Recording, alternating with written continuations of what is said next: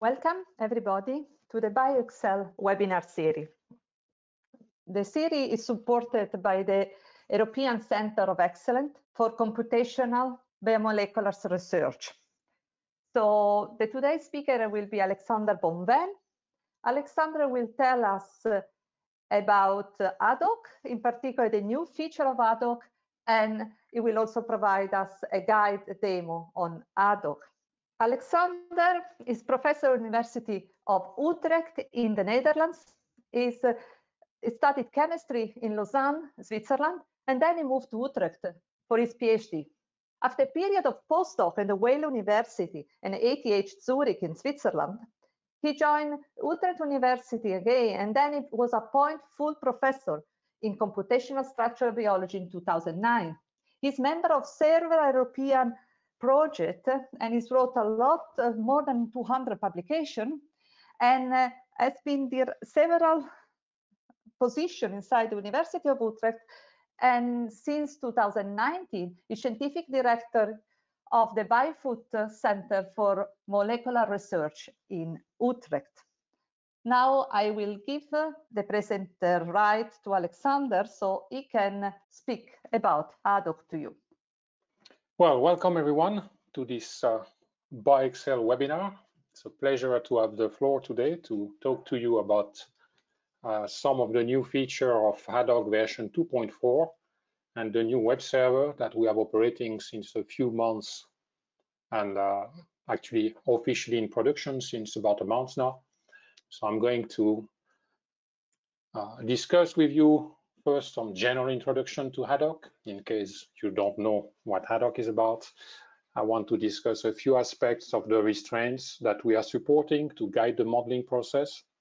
Since HADDOCK is an integrated modeling platform, so we try to make use as much as possible of information to guide the modeling process. I will tell you some do's and don'ts here based on what we see from our users.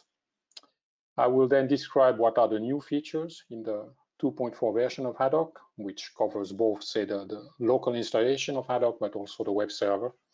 And in the last part, I will take you to the web server and go through the different menus to highlight some of the new feature and some of the what you can do and not do, and what you should do in some cases. So we are speaking about structural biology of interactions, and what you see here is a slide showing a collection of methods with experimental methods on the right side, where you find the classical structural methods, crystallography, NMR, cryo-electron microscopy these days. And on the left side, you find more the modeling techniques. And these days, you see more and more that it is the combination of computational experiments that bring you to the full picture of macromolecular complexes. Even with cryo-EM going to really high resolution these days, there will always be systems that escape high resolution and for which you will need some kind of modeling. Now, HADDOCK falls under the class of docking, where we are trying to model the assembly of a complex based on the non-constituents of the part of the complex. So in a nutshell, HADDOCK is now probably almost 20 years old since the original ID. It was published in 2003. It started because of NMR data, or actually classical structural studies by NMR to study complexes which were not working, but we had information about the interfaces where things are binding. And this is where the idea came from, of using this information to drive the modeling process. So we can use all kinds of information in HADDOCK that tells you something about which residues or part of a structure are important for the interactions. And we have a way of encoding this rather, say, fuzzy information into restraints to guide the modeling process. And over the years, we have added support for a lot of over different types of restraints. I'm going to come back to that later, but different types of NMR data. You can use bioinformatic predictions. And more recently, we added support for cryo-EM. Pretty much since the start of the development of HADDOCK, we went up to 6 molecules, so simultaneous docking of 6 molecules, and now this limit has been pushed to 20 in the current version. Symmetry is also an important component here, which you can leverage.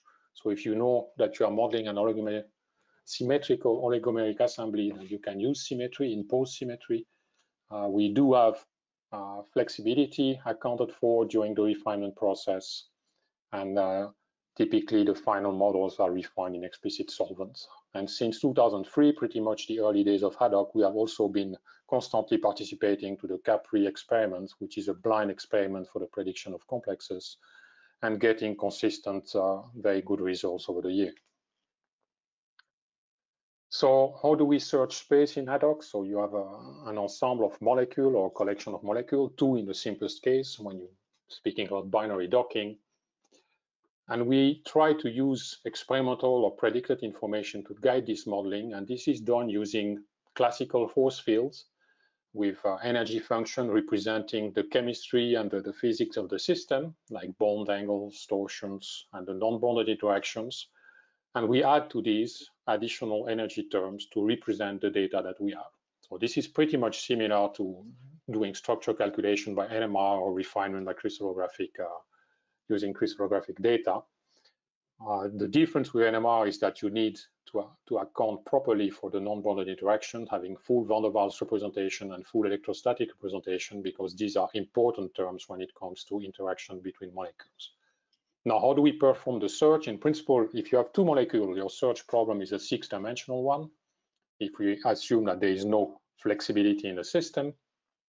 So the search is a combination of energy minimizations and molecular dynamic simulations.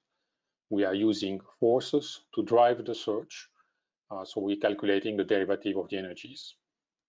Sometimes in the literature, you read that HADDOCK is some kind of Monte Carlo process. No, it is not. So in a sense, this is very different from Rosetta, which many of you will know as well, which is a Monte Carlo process, as is not using the forces. So the forces are interesting because they tell us in which direction you need to move your system, basically, to find the minimum of your energy function.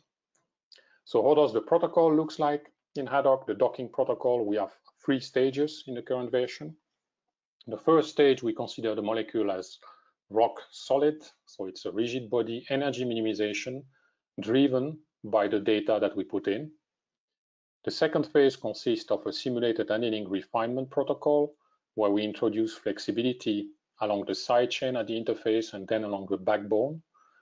This part is done in torsion angle space, which has the advantage that you can freeze degrees of freedom, the degrees of freedom being the diagonal angles in this case, and let over free to rotate, while still allowing the molecule to move freely in space. So it's different than imposing position restraints, for example, in molecular dynamics. Now, the final stage is a refinement stage in Cartesian space, where we might or not use an explicit representation of the solvent around the complex. So first stage, rigid body minimization, when the molecules are considered rigid. Second stage, simulated annealing with flexibility introduced at the interface. And this is typically done automatically by looking which residues are in proximity of the other molecule that you are trying to model. And in the final stage, you do a final refinement in Cartesian space. Currently in the 2.4 version, we only perform an energy minimization without solvent. In the previous version, you will have the solvent included and do a very short molecular dynamics.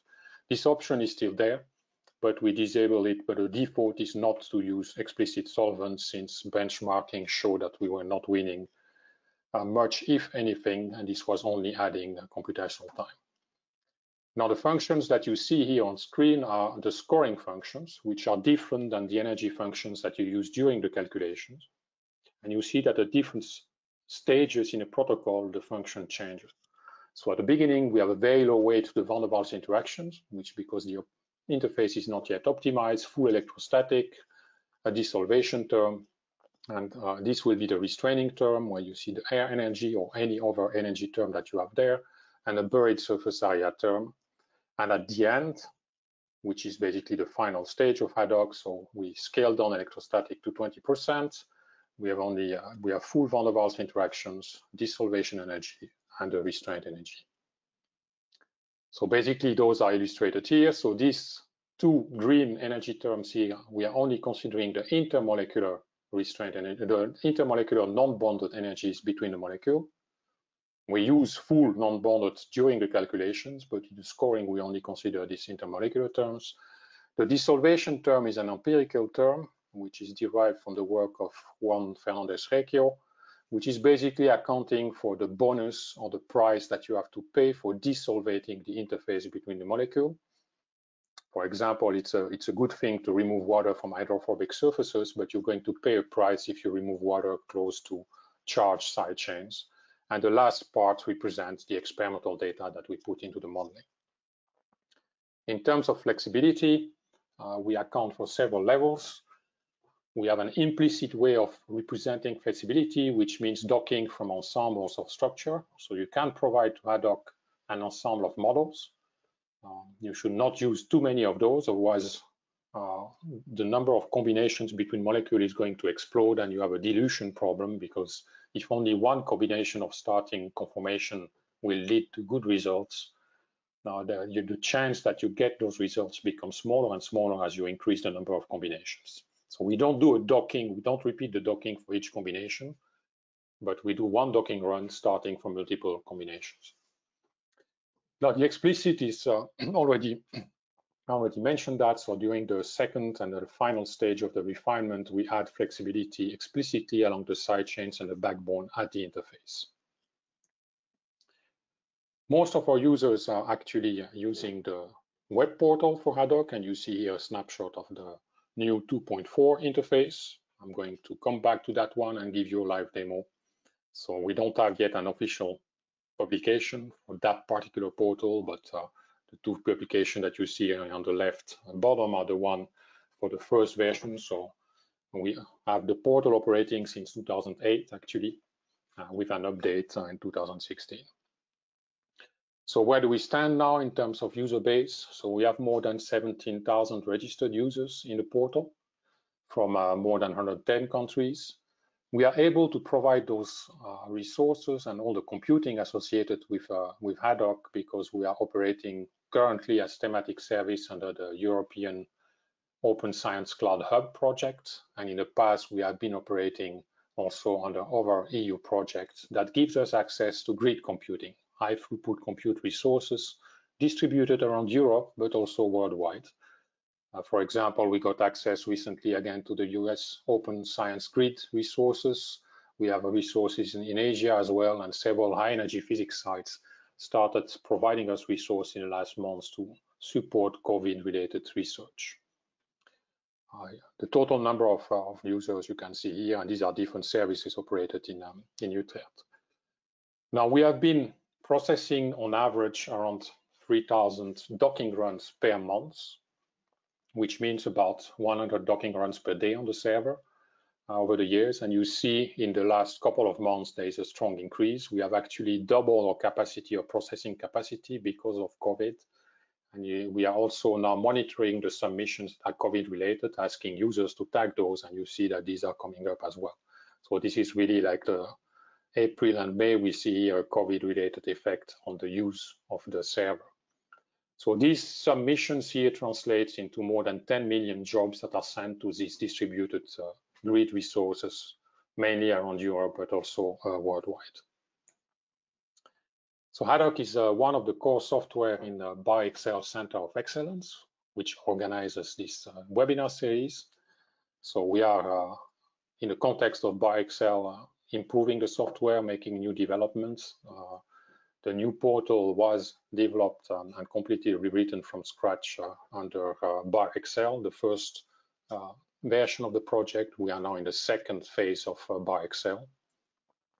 And BioExcel also operates a forum where you can go to ask.bioexcel.eu, and we have a HADDOCK forum which has quite a large number of posts where people can ask questions, and the forum is freely searchable. So you can search the forum without being registered, but if you want to ask a question, you need to register. And if you register, you can also answer questions from other users. So far, it's mainly developers that are who are answering questions, but in principle, you can contribute to that as well. It's also always a good idea before asking a question to check if it was not already asked and answered, because the forum is searchable. This saves us time and efforts on our side to provide user support. So HADDOCK is our core software in my group in Utrecht. But next to HADDOCK, we have a number of other services that we are operating, all offered as web portals that are all related in some way or another to biomolecular complexes. So we have bioinformatic prediction methods, we have hotspot prediction methods, methods to analyze the content and the consistency of distance restraints. This is mainly linked to mass spectrometry and crosslinks, trying to predict the affinity of the complex, because the scores that I described before are not predictive of binding affinity. In general, if you look at docking software, the score of different docking software correlate very poorly with the binding affinity of a complex. Two recent and newly developed server, ProABC, to predict the paratope in antibodies, and PDB tools, which is a web portal to or PDB tools script, which allow you to manipulate PDB files, like preparing those for use in HADDOCK. And we have now a nice new interface to that one. So this was kind of the general introduction. I want now to switch a bit more to some specific of the type of restraints that we are supporting in a portal. And actually the first point here is, how do we encode interface information into distance restraints to drive the docking? So you associate distance restraints often a distance as a connection between 2 points, but here we don't. When you have data that are pointing you to a region on the surface of a protein that might be involved in binding, and you don't know to what they are binding, it becomes tricky to define distance restraints to bring those interfaces together. Now, we have found a solution for that, and the solution actually is coming from NMR, from the work of Michael Nilges and Axel Brunger, a long way back, because NMR is dealing with assignment problems where you have to assign signals to pairs of protons, but there is ambiguity in these assignments, and you need to be able to deal with this ambiguity. And this is what we are using here in HADDOCK to basically bring together interfaces that you have identified or predicted in a way that they will be pulled together by some kind of distance restraining function, but their orientation is not predefined. So how do we do that? We have the concept of active and passive residues, and this you will find back in the interface of the server. So an active residue will typically be something, a residue that you have identified from experiments or that you predict that should be at the interface. So it's like a critical residue for the interaction. Now, since you never map perfectly the interfaces from an experimental perspective, you might be missing part of the interface. So we define passive residues typically as the surface neighbors of the active. So in a case of binary docking, so 2 molecules, so you might have a set of active residue on one molecule and a set of active residue on the other molecule, plus the corresponding passive on the surface. So now what we are going to do is to define a distance restraint between each active residue of each molecule and all active and passive residue on the other molecule. So if we what we're going to do is we calculate all combination of distances between all atoms of this active residue and all atoms of all active and passive on the other side. So if you, let's assume that you have on average 10 atoms per amino acid. So if you have 1 active on one side and 10 active plus passive on the other side, you can calculate 1,000 individual distances. What do we do with those distances? We're going to sum them according to the function that you see here on the right, the sum of all combination of distances of 1 over the distance to the 6th power. This is kind of a dipole-dipole interaction in NMR. This is where the potential comes from actually, but this is also the attractive part of a Lennard-Jones potential.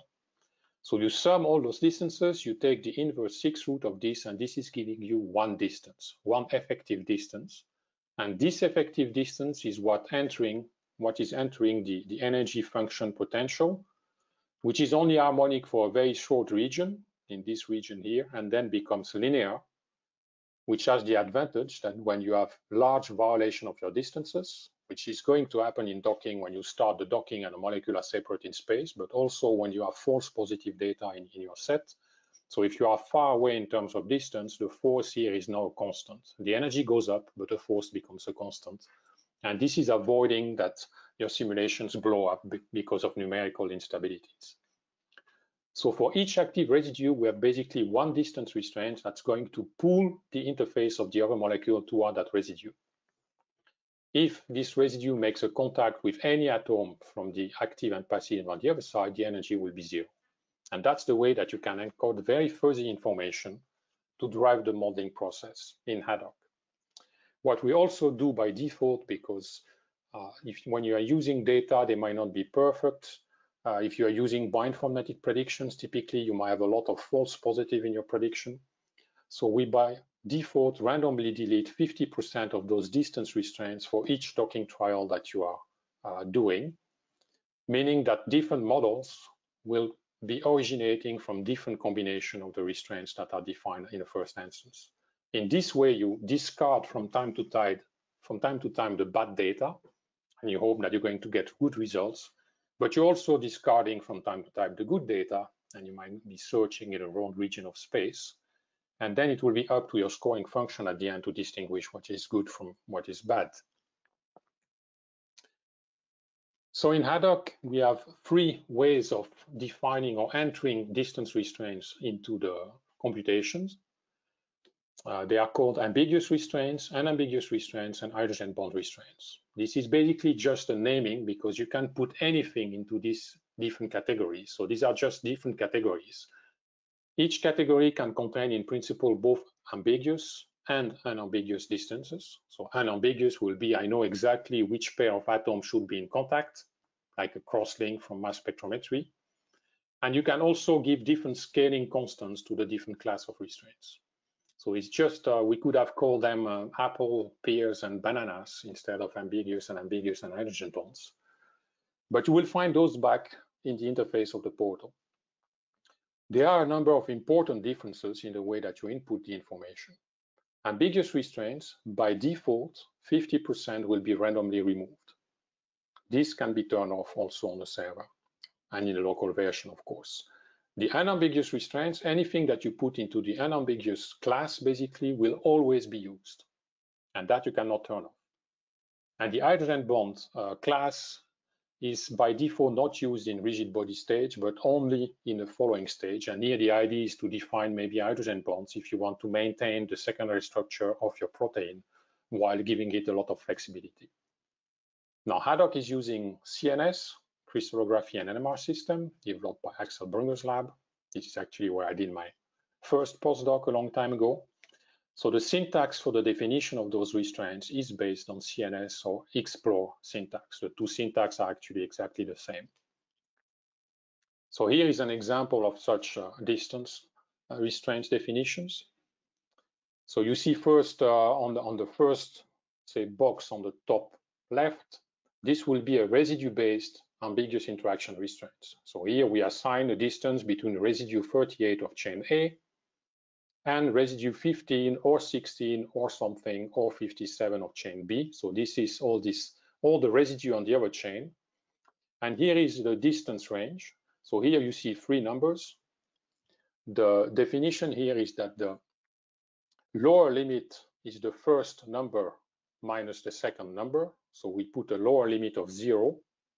We use van der Waals interactions. So the van der Waals are going to take care that you don't have clashes. And the upper limit is the sum of the first number plus the third number. So this is 2 angstrom. So distance range for this ambiguous interaction restraint is between 0 and 2. This might seem surprising considering that the minimum distance of approach of 2 carbon that are not covalently bonded to each other will be around 3 angstrom. So the distance here is shorter than the shortest distance that could take place in real life. Why is that the case? If I go back to the energy function, it's coming because of this function here. So this effective distance has the property that it's always going to be shorter than the shortest distance that enter the sum. And you can do your mathematics. If you take, for example, 1,000 distances at 5 angstrom distance, and you do this summation, and you take the inverse 6 root, so you don't take the average, you take the sum, you transform back to the effective distance, the distance that come out of it is about 1.7 angstrom. Okay, so that's the reason why actually, that's the reason why our upper limit is always quite low. Now here, on the right, you find an example of a definition of a very specific distance restraints between two atoms, and this will be an example of how to define a cross-link restraints, applying the cross-link to the C alpha carbon in this case, since we might not know what the side chain is doing. So now this is a specific distance restraints between 2 points where we specify the chain, seg ID in the syntax, the residue number, and the atom name. And again, here the distance range now is between 0 and 23 angstrom. This is coming from the chemistry of the cross-links that you are using. And here is another example where we have a mixture of things. So this will be kind of an ambiguous interaction restraint, but not specific for protein nucleic acid interactions. It's because the specificity in terms of binding to DNA must come from the bases and not the ribose, because the ribose is the same for all. So we have here residue 27 of chain A, which will be a protein, to residue 32 or 33 of chain B, which is nucleic acid, and only the atom that are in the base. So we don't want to define the restraints to the ribose. So there's a lot of flexibility in a way that you can define distance restraints in CNS and HADDOCK, and that's really quite unique to the CNS and Explore software. Now, what should you not do, basically, and that's an important point. We see people using the server that have no information about where the binding sites are, and that start defining the entire protein as active or passive. Now, that's not a very smart thing to do, because it means that you're going to calculate all distances between the two molecules, and that becomes an n-square problem. The computations become slow, and it's a waste of CPU resources. So if you don't know the interaction sites, there are other ways in HADDOCK of dealing with that. First of all, you might have an interaction site for one of your partner, but not the other one. So what you could do is to only define the solvent accessible residues on the second partner. And that's, I'm going to show you in a bit, that's what we are doing, for example, for antibody antigen modeling, if you have no information on the binding site for the antigen. If you don't have any information for both molecules, then you can use the ab initio options in HADDOCK, and there are two modes. Center of mass restraints, which is basically on the fly defining a distance restraints between the center of mass of the molecule, the two molecules, and this is based on the size of the molecule, so the distance is automatically defined. And the second one is a random air restraint, so where we randomly picked a solvent accessible residue on both sides, define a patch around that one, and the ambiguous restraints are defined between those patches. And then you have to sample the entire surface. So you need to increase a lot the sampling in those cases. So like this surface accessibility option is something that we have been building now in a server, so that people can simply, by clicking on a button, automatically select all the solvent accessible residue of the partner molecule. Now, HADDOCK also supports multi-body docking, more than 2 molecules. Here, the search problem is much more complex, so it really makes sense to use multi-body docking only if you have some reasonable idea of where the binding sites are. Otherwise, I would not have much trust in the results, unless maybe you are dealing with a symmetrical system, because symmetry helps a lot in reducing the space that you have to search. So this is a recent paper that came out where we actually testing different protocols, and one of the protocol is for the antibody. It's always easy because you know the hypervariable loops, so that's information that you can give to HADDOCK. On the antigen side, it's much more difficult to predict where the binding sites are, so there is no good bioinformatic methods to do that. So you might be targeting the entire surface of the antigen using these surface accessible residues. And if you have, of course, more specific information, you can target the epitope directly. So if you want to know more, I refer you to this paper. Now, what are the other types of restraints that are supported? We had since quite some time NMR-based orientational restraints in the form of residual dipolar couplings, pseudo-contact shift, relaxation, and isotropy. I'm not going to go into details here.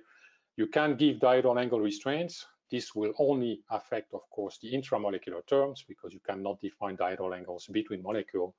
We have a radius of gyration restraints, which was meant to include a radius of gyration derived from Sachs measurements. In practice, it's not doing much. We didn't really formally benchmark it, but it's not giving better results than just the center of mass restraints. Symmetry was mentioned. This has been there since quite some time. To define symmetry, we use the concept of symmetrical distance restraints, which was again introduced by Michael Nilges for an NMR problem. So you can, in that way, by defining pairs of distances which are required to be equal, so you don't define what the distance should be, but you just require that symmetrical pairs of distance should have the same value. You can impose symmetry, and you can define different types of symmetry, and now we go up to C6, which is new. We also have non-crystallographic symmetry restraints, and this is the equivalent of an RMSD restraint should be 0, basically. You enforce that the molecules are exactly similar if you superimpose them, but you don't have any symmetry operation between them. So now, some of the new features in HADDOCK 2.4 that were not present before. First of all, I mentioned already we can go up to 20 molecules, and the first implementation of that was described in this Nature Method paper. We have support now for cryo-electron microscopy data. So this was the protocol itself was described already in 2015, but it takes a long time to implement everything, make sure that the web portals are working and everything. So this is the reason why the portal has the new version 2.4 has only recently officially released. So here the key is so we use cryo-electron density, which we can transform in a kind of a crystallographic density, and CNS, the computational engine of HADDOCK, has all the tools to actually handle those. Importantly here is that we don't turn on the density from the start as an energy term. We first pull the molecule into the density using the concept of centroids. You need to define the position of those, and there's a way of doing that using some other tools that we have. And once the molecules are inside the density, then you can refine directly against the density. So this is all described in this paper. Another rather recent addition from last year was to actually enable coarse graining into HADDOCK by implementing the Martini force fields. And this has been done now both for proteins and for nucleic acids, and the implementation is shown here. The reference are here at the bottom. So the server is going to take your full atom model, automatically convert it into a Martini-based bead model.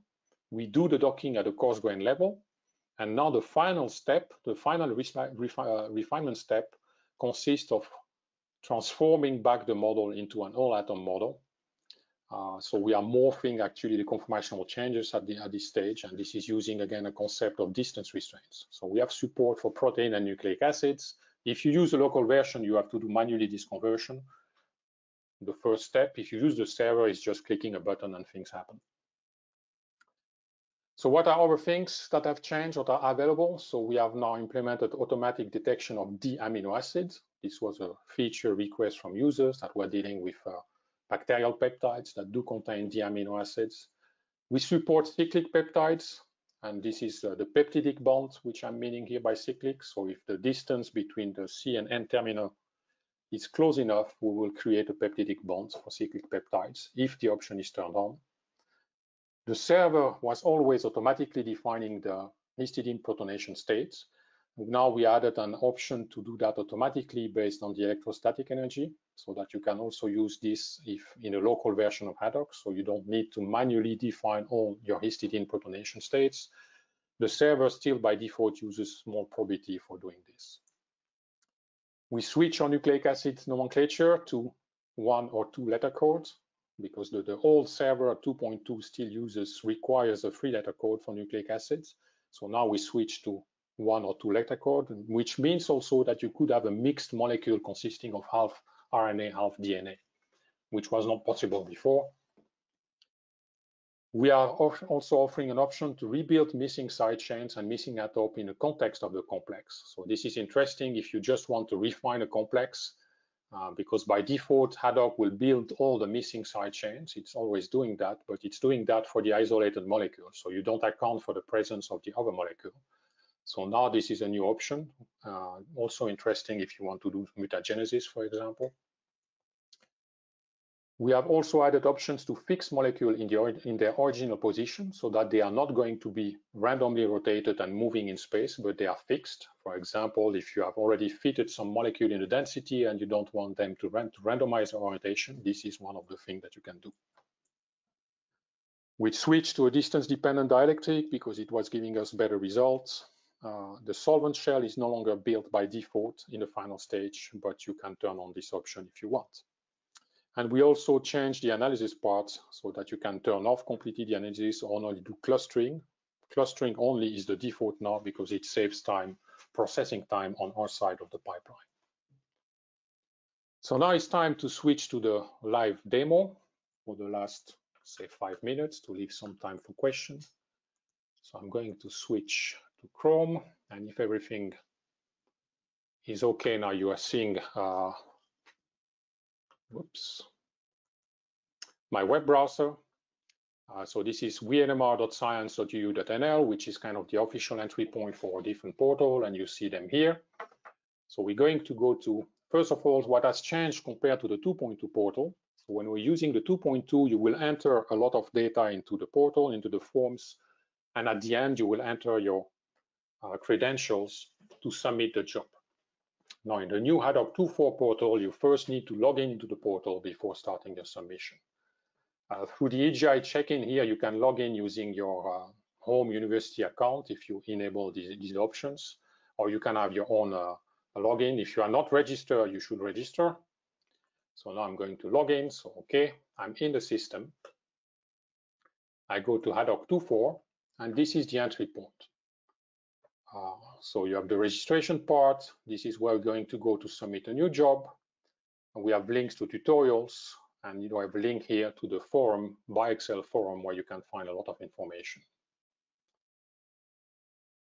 You can see usage statistics, world map of users. This is what I was showing you. What is also interesting is the list of modified amino acids supported by HADDOCK. So if you are dealing with special amino acid, it could be that we are supporting them. There is no guarantee of that. But you see here, for example, acylated lysine. So lysine with an acetyl chain on its N terminal. So this is the list. So if the amino acids that you are interested in is not in this list, then the server is not going to support it. You could define it as heteroatom for the submission, but then it's not going to be connected to the preceding and following amino acids. So let's go to submit a new job. Now, so for those of you who have used the 2.2 portal before, you will realize that this has a very different look and feel. So let's do a test, run. Then you can submit. So nowadays the portal also has a little bit of information next to each field to tell you what is the meaning of a field. So I'm going to submit. I want to use all chain in a model. So let's find a model.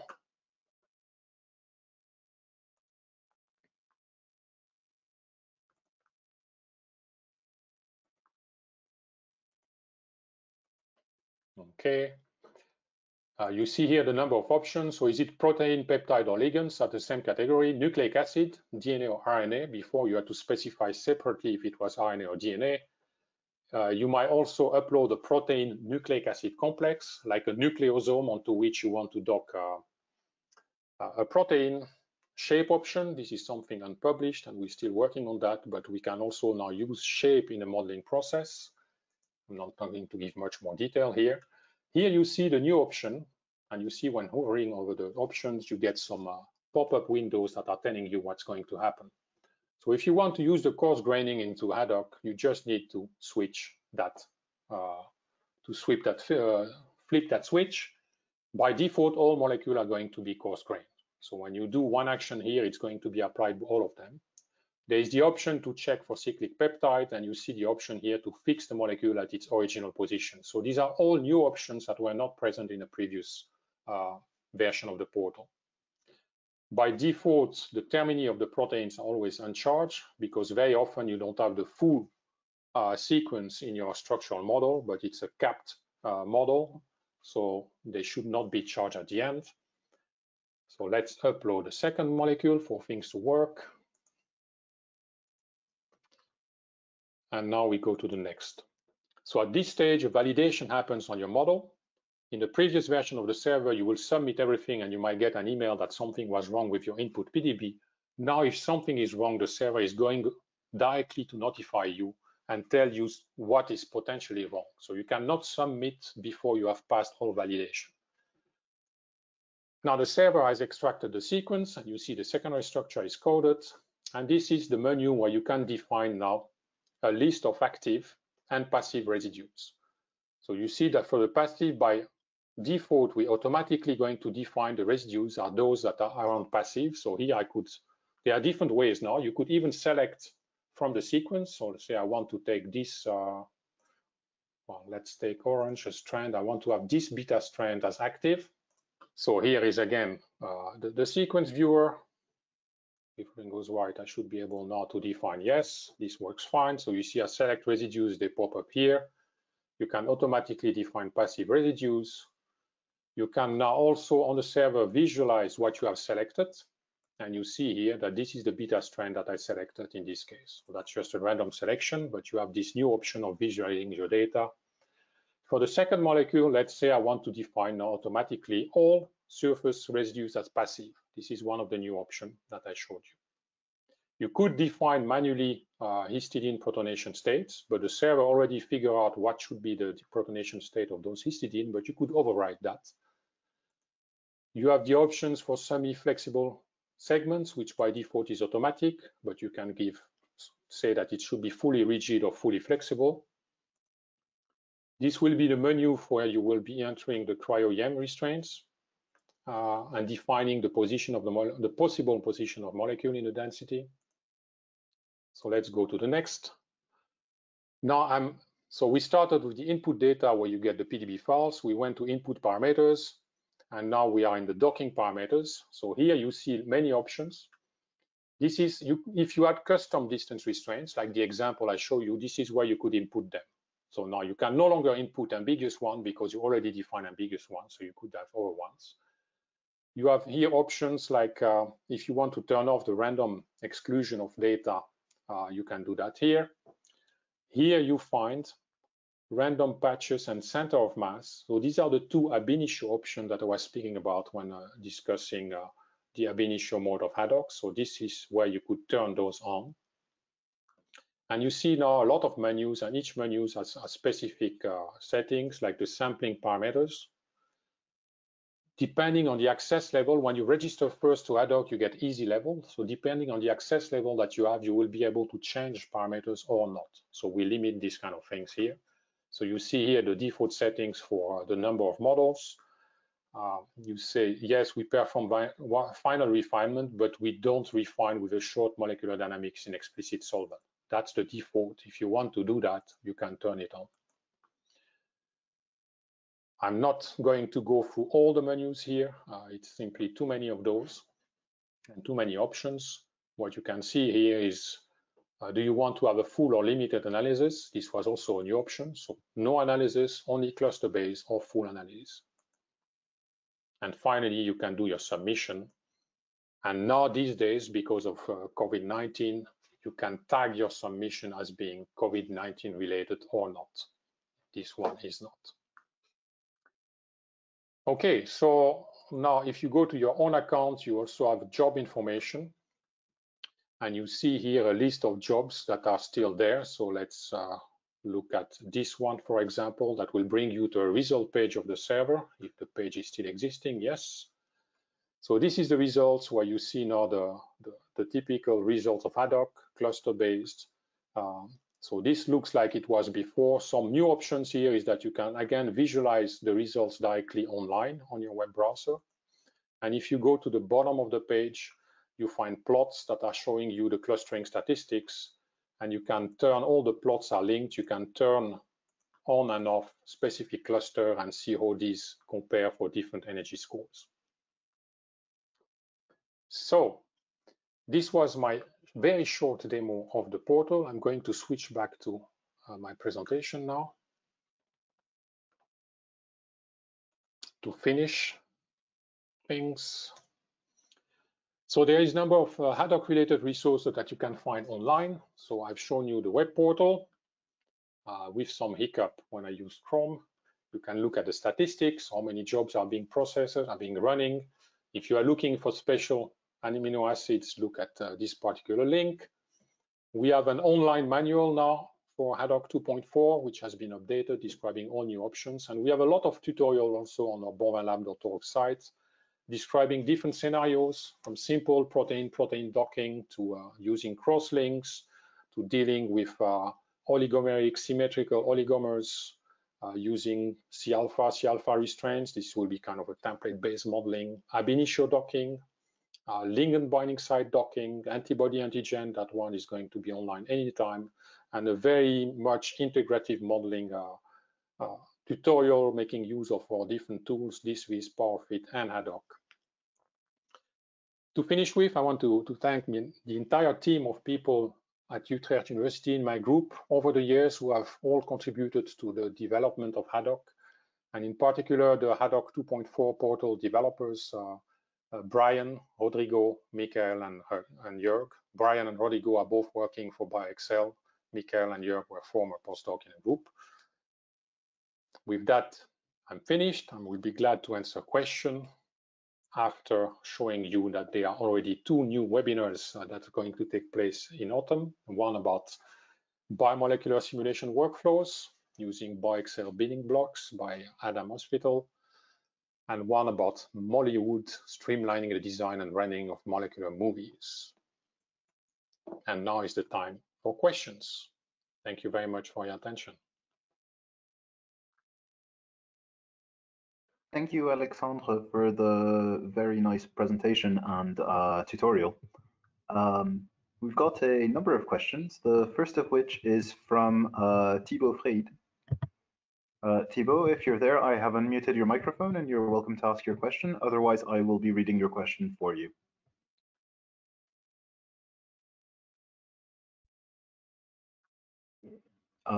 Thibaut does not appear to be there, so I will ask the question in his stead. The question Thibaut asks is, how does HADDOCK's performance compare to other similar software? We are, of course, the best. No, I think it depends very much on the problem that you have. If you want to get an idea of kind of blind docking, you should look at the Capri results. And over the years, since we started participating in 2008, we have been doing very well. So that also it depends on the information that you have at hand. So I think one of really the special feature of HADDOCK is that if you have data, you can input those as restraints to really guide the modeling.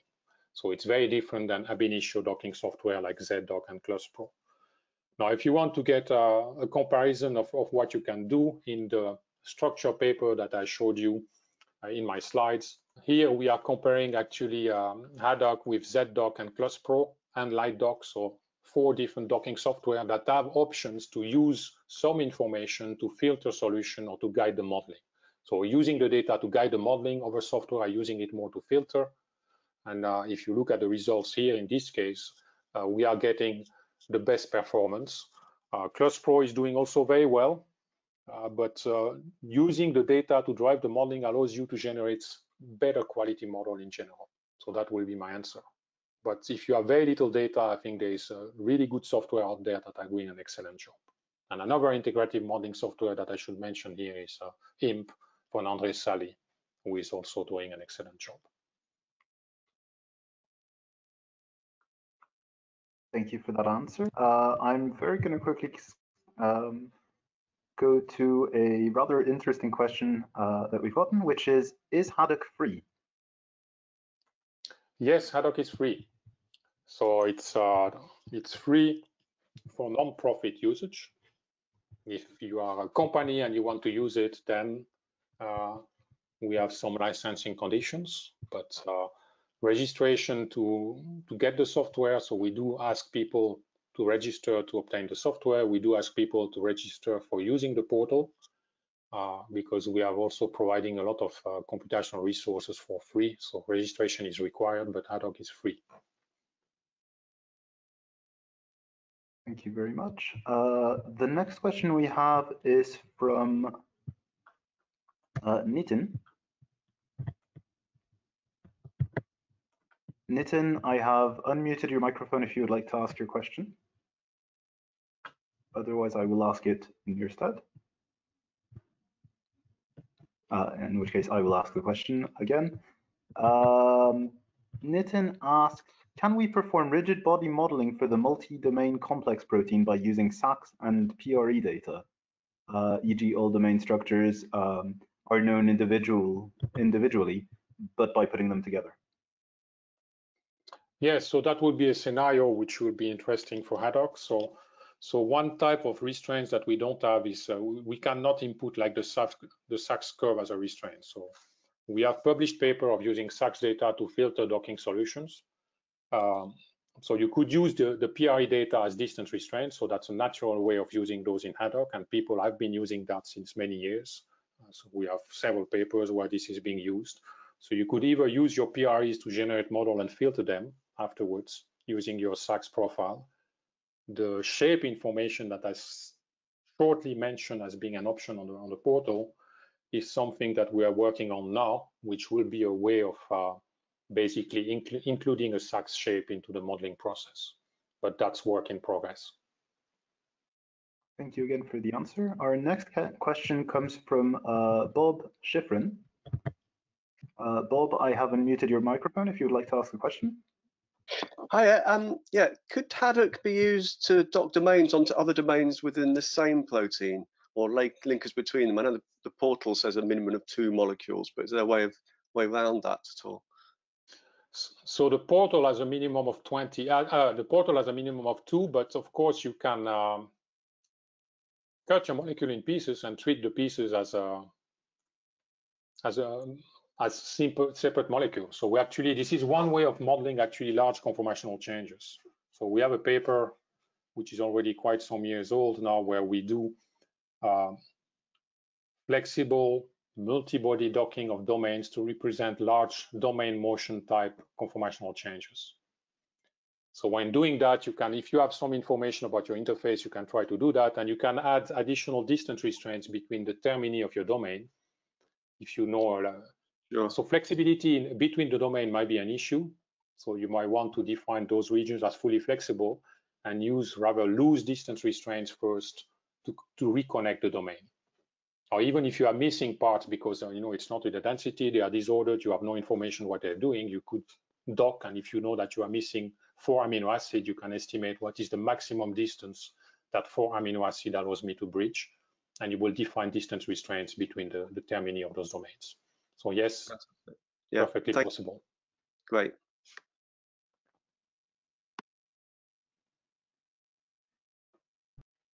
Thank you for that answer again. Our next question comes from Roberto Maya. Roberto, I have unmuted your microphone if you would like to ask your question. Hi, Alex. Otherwise, I will ask. So I was wondering, especially if you want to use PRE data as, let's say, as physical constraints. I knew that you have some, let's say, new modified amino acids or let's say structures that will be coupled to the target protein. So how you can physically define these constraints by using the MTSL in the biot protein? Yeah, so we have a modified, we do support a modified cysteine which has MTSL attached to it. I think it's called CYM if you look at the library. Okay. But in general, so the issue with the tags that you add to your protein where to measure PR is that those tags are usually quite flexible. And so you don't know what they are doing. So the flexibility here is an issue. So I will rather recommend to put the distance restraints to, if it's a cysteine that you mutated, put it to the sulfur atom, and you can add a correction to the distance that you measure to account for the group that you are not representing and the flexibility as well. Because if you describe explicitly the tag and the tag is in a wrong conformation, or you might get into trouble during your modeling. Okay. So continuing in this way, how you can discriminate some portion of the structure that should be far away from the interface, the metric interface, how you can define in constraint? So you want a constraint to define that something should be far away. So you want a negative distance, basically, kind of. Okay. Great. So well, it's not a negative distance, but you want to say this should not be closer than 20 angstrom. Is that your question? Great. Yep. Yeah. Thank you. So if you look at, you see my presentation? Yep. Yeah. So here you have a distance. So I'm looking at the MS crosslink restraint. So here you have a distance which is between 0 and 23 angstrom. Okay. So if I wanted to have a distance which is, say, 23 angstrom and higher, if I was to define here 23, 0, that will put the lower limit to 23 angstrom. And then you should add a large number as third one, because it could be 200 angstrom or something. So if you want, so if you want to have like a minimum of 20 angstrom, you could define as the three numbers that you see on screen: 20, 0, 200. Okay, great. Thank you. Yep.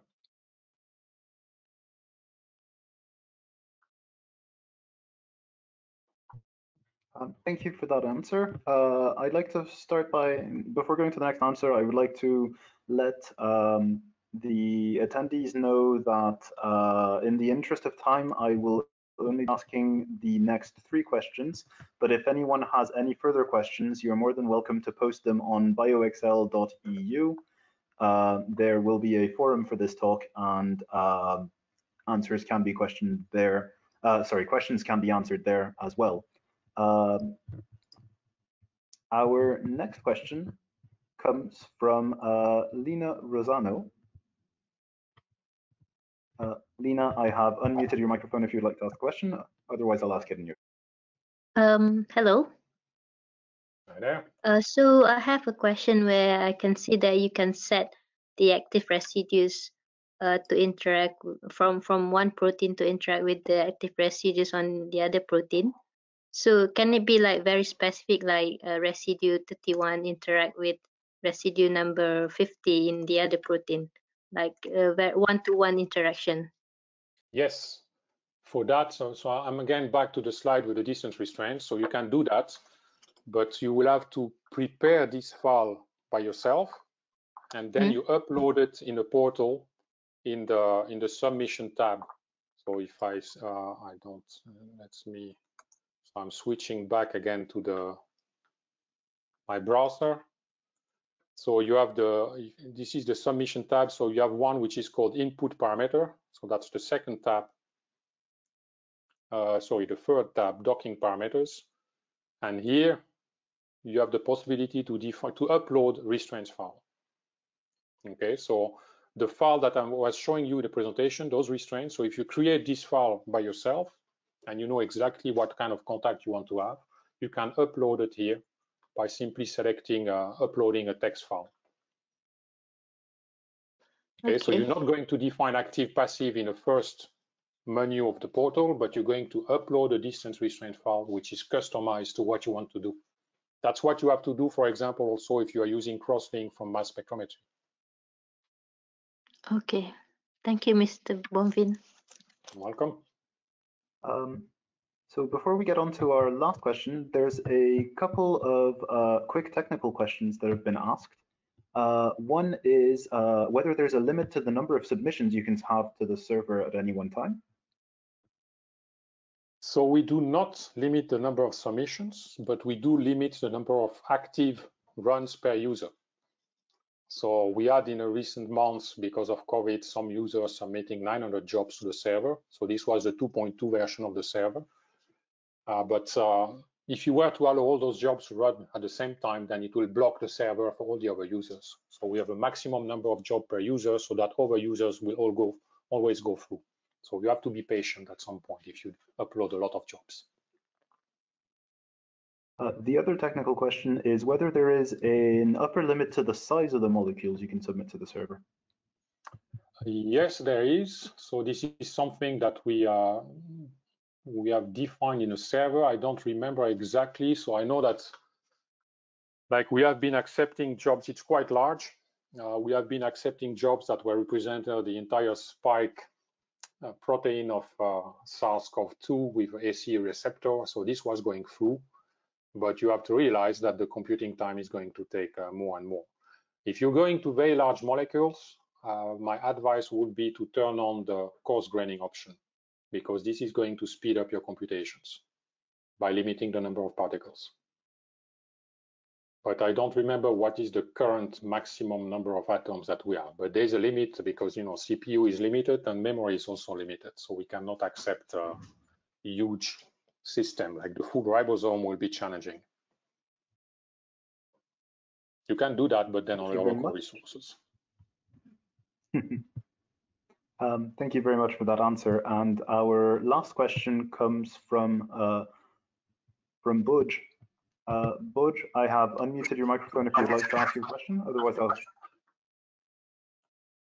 will say it first. Hello, Alexandre. Very nice presentation. I'm really looking forward to these new options in HADDOCK. My question was about the antibody and antigen docking. So I was wondering what kind of changes are happening during this docking on the antibody structure, especially if we consider the CDR regions, especially in the CDR3 heavy chain, can be quite long, and you observe like really major conformational changes on the CDR regions upon docking, or what kind of algorithms do you introduce? Okay. And do you also take into account these N-glycosylations that can happen on the CDR regions, and what kind of strategies do you address for these difficulties? Thanks. Yeah. So N-glycosylation is not supported currently. I think someone should mute a microphone. Yeah. So N-glycosylation is not supported. You could have the glycans as a heteroatom. So the server does support cofactors and small ligand as well. So this was not accounted for. In terms of conformational changes, what you can get during the flexible stage of the refinement, it's not going to do miracles. So in general, the more data, the more specific data you have, the more conformational changes you can induce. For antibodies, the H3 loop is the most challenging one. So if you look, and in the paper, we actually discussed exactly this point. So you should read the paper. But so we don't see very large conformational changes. You see some improvement in the conformation of H3. But what we see more is that the contacts that are made are improving a lot. So you might have the right contacts generated, even if the backbone conformation is not yet perfect. And I think contacts are important because if you want to do engineering or start doing mutations, predicting the correct contact might be more relevant than predicting the exact correct backbone conformation. But for things that are challenging in terms of conformational changes, it might be better to try to pre-sample conformations using some other methods and then give an ensemble of conformation to the server. But look up the paper if you want to know all the detail about the antibody modeling here. Thank you very much for that last answer, Alexandre. And thank you again for the very interesting presentation and demonstration. Thanks to all the attendees for coming to this great talk. And I just want to end very quickly by reminding everyone that we will have more presentations on bioexcel.eu webinars this coming autumn.